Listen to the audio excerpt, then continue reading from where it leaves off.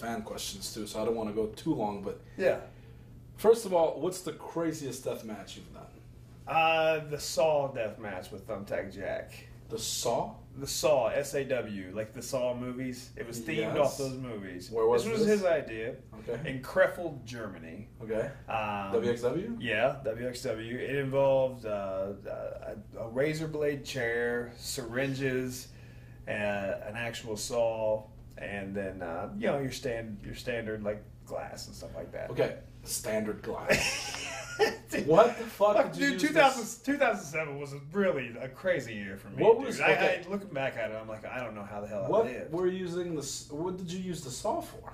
Oh, just like, carving a dude's head and shit. Like, this was all Thumbtack Jack's idea, because the Saw movies were like a big deal. Yes. And it was my first time. I didn't think I'd ever go back to Germany again, so I wanted to have the craziest fucking match ever, Did you? It was one of them, yeah. So, this is kind of the same question, but not really, but not the craziest death match, but what's the craziest thing that's happened in a death match? Oh, because I'm sure sometimes, in a match that you were in, like, because I'm sure you guys could try to plan shit, shit's got to happen that's not... In 2007, I almost lost I went to the hospital 3 times. I almost lost my thumb, my nipple, and my ear. You got to tell me about all those. The nipple, I'll actually... Let's stop. Let's go with the thumb first. Let's go with the Work thumb. our way to the ear and then the nipple, because I feel like the nipple's the main event. I think so. The nipple's the payoff. I think so. Nipples are always payoff. The thumb, I took a power bomb into light tubes, and like I came up, and then part of my thumb hair was hanging off. Like this skin was like hanging off, and there was like blood. Yeah, blood squirting. And that was the only time I didn't finish the match.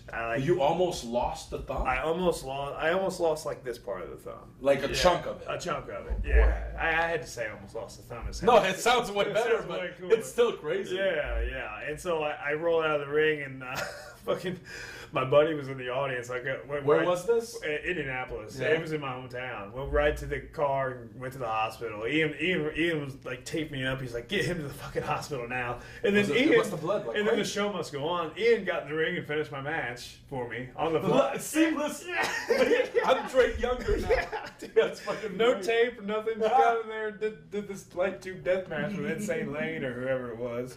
So you left immediately, like, you mid-match. Wrestling gear, everything. How bad was the bleeding? It was like an artery, dude. It was bad. Oh, it was Sexy Eddie style. It was terrible. Thinking back, dude. Really, like, I got shivers. I'm sorry, dude. Thinking back, it makes me kind of nauseous too. Okay, and then we go to the ear. The ear. I was in Pulaski, Tennessee, which is the home of where the KKK was founded.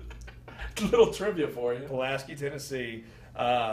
For IWA Deep South, and I was laying on some chairs, had light tubes over me, and Wax, who the photographer from CZW, he was doing some matches, and he hung from the rafters and swung, and then he did like a senton onto me with the light tubes here, but like he went through me, and the light tube came up and stabbed my ear. There's not really a scar that you can see, but the bottom of it was just hanging off, man. It was hanging off. So I went to the hospital and got sewed up. Yeah. Got sewed up, and then I saw other guys from the tournament come to the hospital too. That was a bad one. Scotty Vortex came just roll in with his pinky. The Range came in with his leg all messed up. I was like, holy shit.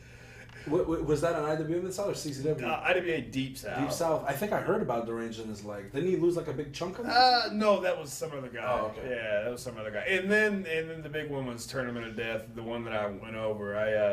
I tried to take, the light tube ropes, like this style where they'd have the light tubes hanging on the ropes. I tried to take a shit can through the light tubes. Caught my knee on the ropes. It went down on an upright, like broken light tube. And then... There it is.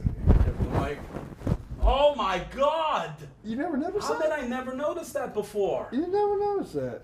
Yeah, well, because there's a lot of them, but that one's fucking insane. Dude, it was open. And they put some tape around me, and I did the rest of the match. Did you see your muscle? It was bad, yeah.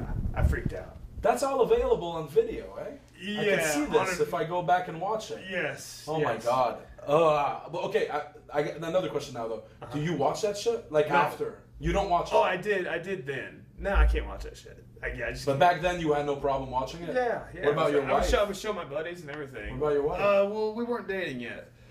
And once we started dating, like first time she came and watched me, I like downplayed wrestling. This will be real quick. I downplayed wrestling for a while from her. You know, I was like, some stuff. She's like, why are you going on the weekends? And the first time I took my shirt off, she's like, whoa, what's that from? You know, you wouldn't tell her you wrestled. I told her I wrestled, but I downplayed it. You know what I mean? You tell her about the nipple ripping. Yeah. So I was like, here, just come to the show this weekend. And she came to the show. It was the first match she ever seen me wrestle was a Fans Bring the Weapons match with Dean Ambrose, WWE superstar Dean Ambrose. We had a Fans Bring the Weapons match. It was badass. And that was her getting a welcome into what I did for a little. Her thoughts? She thought it was cool, like the crowd reaction, but as we grew into adults and got more responsible, she stuck around though. Oh yeah, dude, we're in love. But I know, but I mean, it's a difficult thing to very tough, to put up with. Yeah, and we'll get into that later. Is why I quit deathmatch. Right? But yeah, she hated the shit. I'll get hurt like a little. Like in Toronto last weekend, I hurt my ribs a little. Sure. And my wife's like upset, like visibly like, oh, I don't like seeing you hurt. Oh, I can't even imagine. You know you were in the hotel room when she called when I got hurt. Was saying, yeah, dude, she was hot. She was hot. Let's. I kind of want to touch on that actually. Yeah. But I had another question. Mm-hmm. When you go to the ER with all these fucking things, what do doctors like? The reactions must be something. Man, yeah, it happened. Like I said, in 2007, it happened a few times. it's hard to explain it to them. It's like I'm a wrestler. We were wrestling here, you know, down the street, and then they're like, well, they're thinking like amateur style wrestling. Yeah. They're like, well, how did this happen? I was like, well, it was in a match, and we had some glass in the ring, and they're like, well, did somebody break? They're like, did somebody break the rules? Did they bring a weapon in there? Like, what? You know what I mean? Why did the referee allow this? Did you still get that after The Wrestler came out, like the movie? Because in The Wrestler, there's that scene. I didn't go to the hospital after that. You didn't? Yeah. So a lot of times until just very recently when we were together. Yeah. So a lot of times when you would do these fucking death matches, you don't go to the hospital after. Like in my mind, this happened, you know, 3 times. You went 3 times. Yeah. Through your whole death matches. Yes. Besides you just get up. Besides the guerrilla warfare with Sammy. So that was 4. Yeah. Through your whole career, that's the. Through 7 solid years. All these fucking scars just healed up on their own. Yeah, man. Like what about this thing right here? Or this one?